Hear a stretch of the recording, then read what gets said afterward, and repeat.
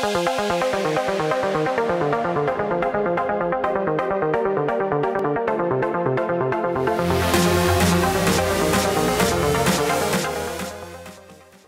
I'm a minerals company in the Permian, and you look at some of the larger portfolios have started to exit, or there's some bigger players out there that still have dry powder, or if you're smaller down the food chain, regardless, Permian is the lane you've picked. And there's a lot of folks who are saying, okay, what's the next angle? What's the next play? Do you think there's some sort of broader ESG strategy to ride as a mineral company? What I'm getting at is, from the university lands perspective, is it still too early to detect behavioral or operational pattern changes from ESG incentivized policies? Is there a reward in the capital markets which signals certain types of behavior yet? There's so much scrutiny around it. There's so much investment going into it, as you mentioned, with the sustainability reports and everything. I think the one challenge is, unless it ends up being more efficient and improves your margin on the bottom line, you still can get beat up on your stock. You're not necessarily getting differentiated cost of capital or access to capital. I think the SLU enterprise, right? One of the ideas they have is to have a non-venting rating on the 1280 units, which the development plan will have the engineering design in there so that the methane emissions are down, and that's kind of a ground up, more transparent, unit by unit approach to say to investors, if you want to invest in something with this, it ticks these boxes. And there's been a really good response from pensions in Europe around that. But I have empathy for the larger companies. It's really kind of damn if you do, damn if you don't. But there's an inflection point at some level. You can't ignore it. Have you started to see it? Was there increases in revenue? Anything from a minerals buying perspective that you think would be worthwhile to keep your eye on? Yeah, I don't think we have the answer yet. And I just to add on to the comment about SOU, I think the tagline, at least when I was there, was no E&P company is clean, but an individual 1,280 acre unit can be clean. I think that the companies are working hard to clean themselves up.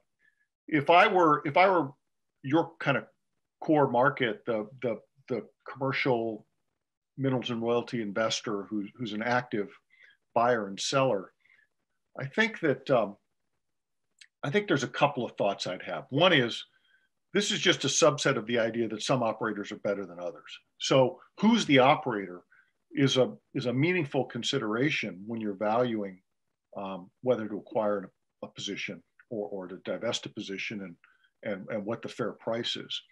And so we've tended historically to think about who's the operator in terms of technical factors like who drills the best wells, normalized for resource quality. I think this just extends to it in terms of, if you do a really good job on flaring and methane, there's a 10%, maybe there's a 5 or 10% uplift on gas volumes. And at $4 or $4.50, Henry Hub, that can matter. I mean, that can show up in the bottom right-hand corner of your spreadsheet. The area that is potentially more promising but unproven is the idea of certification and price premiums. So there's a big effort underway to certify gas as being sustainably produced. And it's a little bit of a Wild West. There's several organizations doing it. They use slightly different methodologies.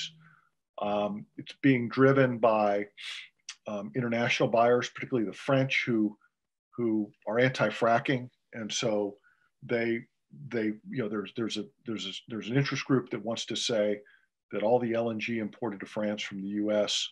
is meets some spec. I'm not exactly sure what that spec is. It could be it's all from vertical wells that were drilled before 1990, or it's all drilled from wells that were fracked but were not fracked with fresh water, or whatever the performance spec is. I think it's a rapidly evolving thing. Or domestically, there's a big market for natural gas is the electric utility.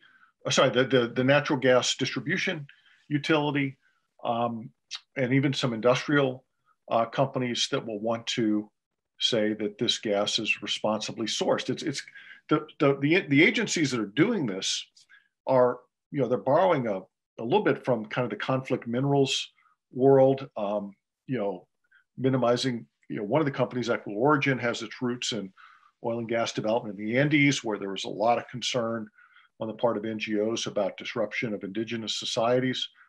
So this is the effort. I'm not going to claim to know where it's going to end, but a lot of calories are being put into trying defining and measuring what it means to develop the gas in an environmentally responsible way. And there's the possibility, I wouldn't say it's a certainty, but there's a possibility of the emergence of a two-tiered pricing system. And then probably tier one will drive out tier two. I mean, I'm old enough to remember when unleaded gasoline first came in, and you'd have leaded and unleaded side by side, and then eventually, lead exited altogether. So it may be that and in the case, because of the way decline works, I mean, the vast majority of natural gas produced in this country is coming from wells that have been drilled in the last 7 years.